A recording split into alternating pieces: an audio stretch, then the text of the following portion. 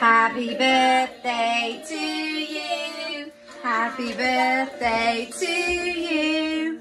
Happy birthday to Todd.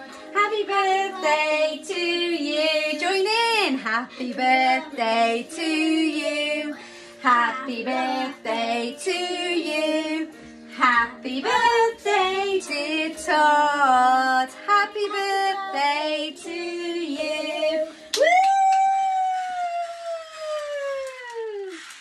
Well done. Even did a germ-free blowing out the candles with his fan. Happy birthday, Toddy. Have a great day. Thank you. Say thank you, everyone. Bye.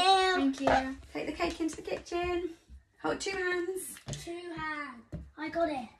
Right, off you go. Got it? Yeah. Bye. Oh, that was exciting, wasn't it? So as you can guess, we've had a day celebrating Todd's birthday. And it's his birthday today. He had lots of presents. He had lots of cards in the post. Thank you, postmen. Thank you, delivery people. And he even managed to get some food and a nice chocolate birthday cake. So he's been really spoilt. And so I thought today's story could be something to do with birthdays. Not a cake. Can you think of anything else to do with birthdays? Not a cake. Not candles. What could it be? Birthdays. What do you think of when you think of birthdays? Cakes, candles. Is there anything else? Anything else that you might think of? Your favourites. And you all love batting them about my front room when you come to play. Balloons. We all love balloons, don't we? So colourful and bouncy and fun. So I thought I'd read a story today called what colour is it? The Blue Balloon. The Blue Balloon is a story by a man called Mick Inkpen, and he writes fantastic stories. And some of you might have seen Kipper the dog. He writes the Kipper stories as well. And this book, The Blue Balloon, was one of the first stories that I bought when I learnt to be a teacher a long time ago. And it's still one of my favourites. And look, there's Kipper. And a great big balloon. That doesn't look like one the size of my balloons.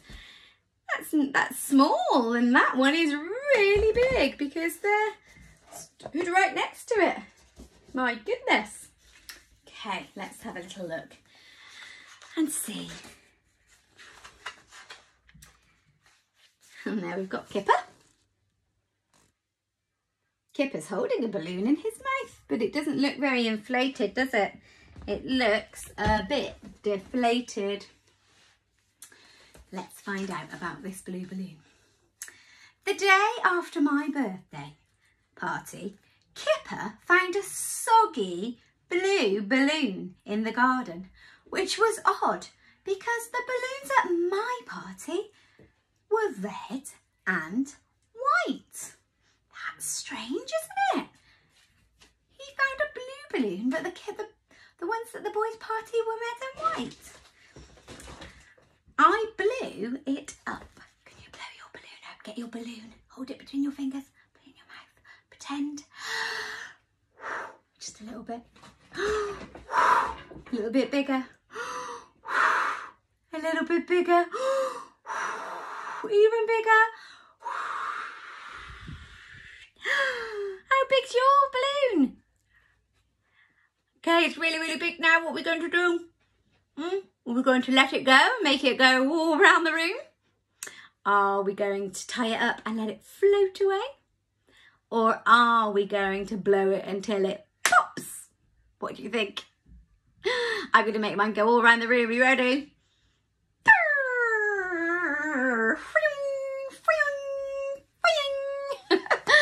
Oh my goodness, that was fast. What happened to yours? So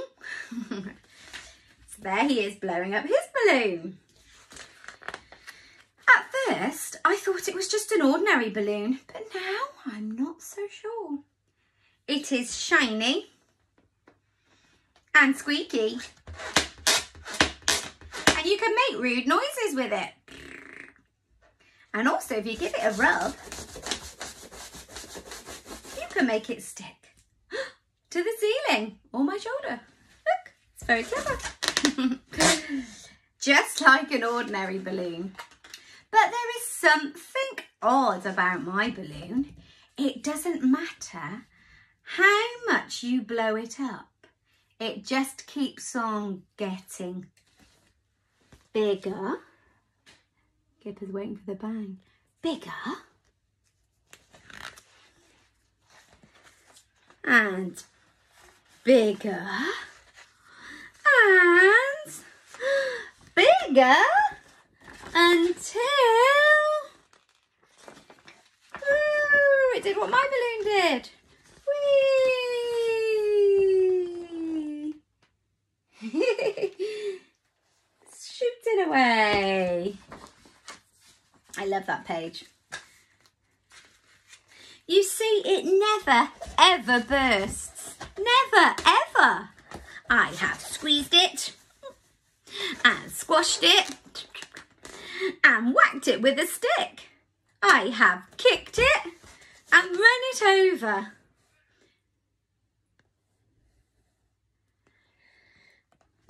And stretched it. You see that? Isn't it clever how they put these extra bits into books? Stretched it. And Kipper has attacked it, but it is indestructible. I think that my balloon has strange and wonderful powers. The other day, it disappeared completely. Look, it's gone, just the string. Wow. And when it came back, it was square. That's amazing. And this morning, while I was taking it for a walk,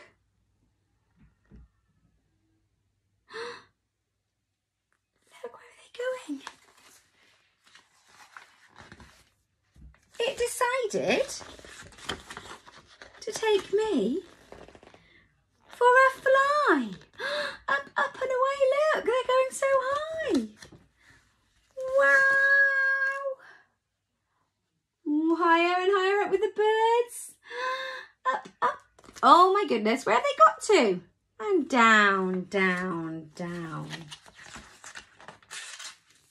Where did they land? Looks like the moon. It was quite a trip, but we were back in time for tea. Kipper's having his tea. So, if you find a soggy old balloon, whatever you do, don't throw it away. You never know. Especially if it's a blue one. You never know what it might do next. Whoa!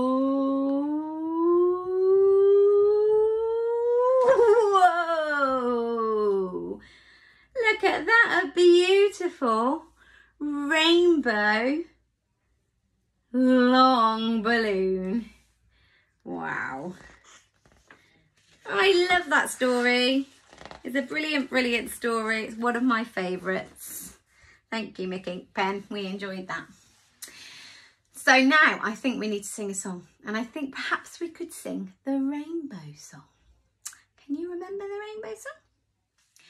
Red and yellow and pink and green, orange and purple and blue.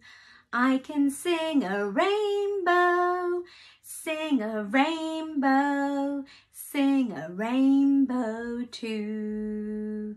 Can you? Should we try that again? Look, I've got some rainbows behind me. Red and yellow and pink and green, orange and purple and blue. I can sing a rainbow, sing a rainbow, sing a rainbow too. Yay! Okay, what shall we sing next?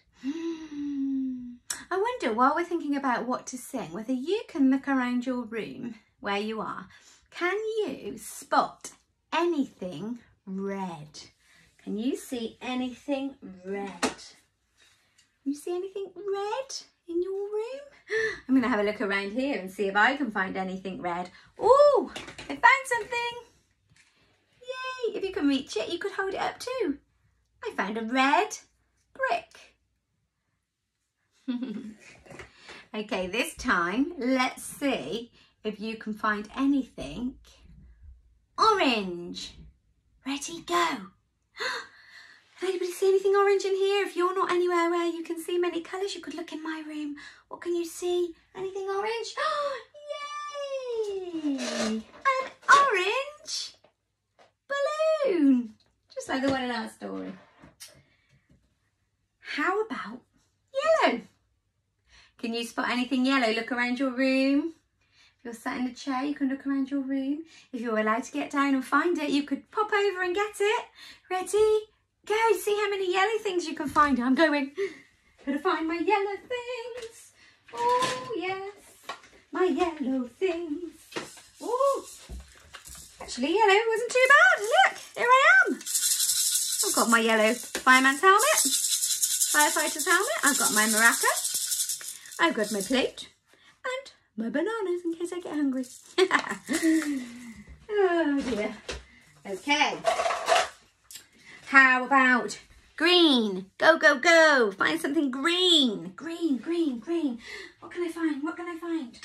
What can I find? Oh, yes, I can find this. Have you got anything yet? Have you found anything green? Oh, I'm having a good look. I'm quite lucky because I'm in a room with lots of toys. Oh, yay!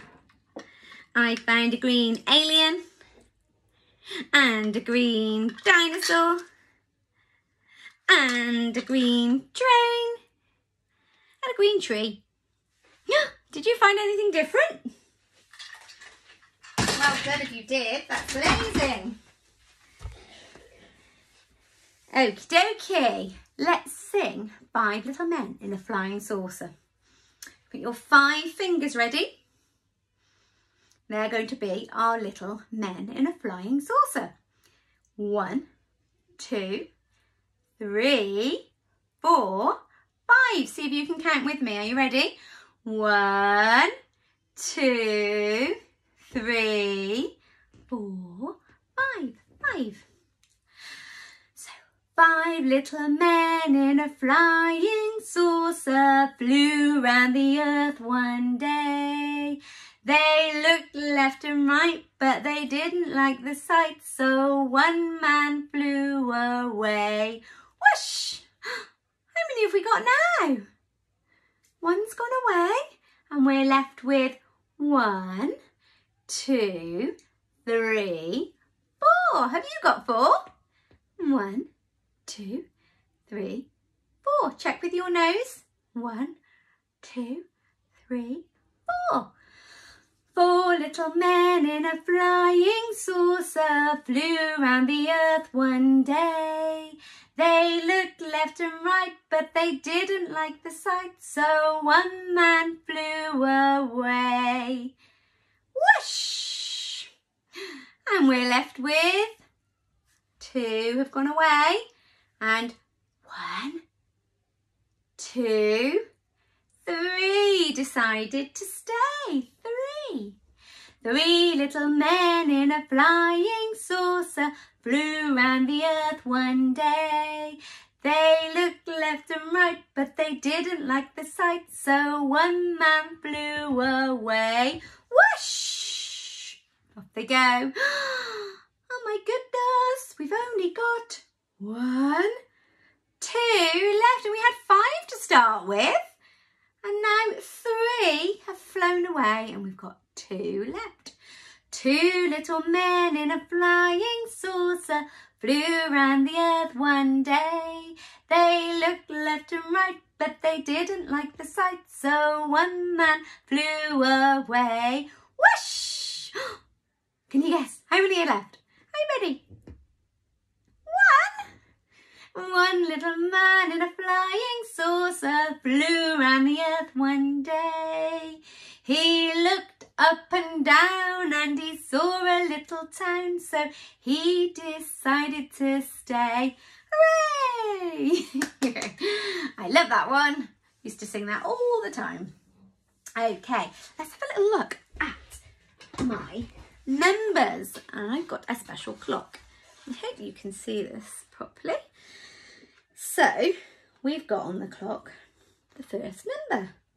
Do you know what this number is? Number 1. I'm going to spin the hands on the clock. I'm going to stop on a number. Shall we see? Tick tock, tick tock, tick tock, tick tock. Which number will I stop on?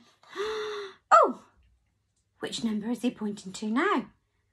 Number 3. Number 3. Tick tock, tick tock, round the clock. Ooh, he's getting dizzy. Where's he going to stop? Oh, here. What's this number? I'm hoping it doesn't look backwards to you, but it might. Number 2. Tick tock, tick tock, tick tock, round the clock. Where will he stop? Nobody knows. He's getting very dizzy. Way. Number 5. Well done. Tick tock, tick tock, tick tock, round the clock. Where will he stop? Tick tock. Number 4. Well done. Clocks are very useful for learning our numbers. Oops, I'm telling the time. It tells us what time.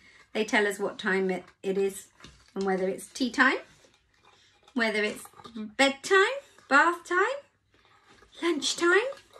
Very, very useful indeed.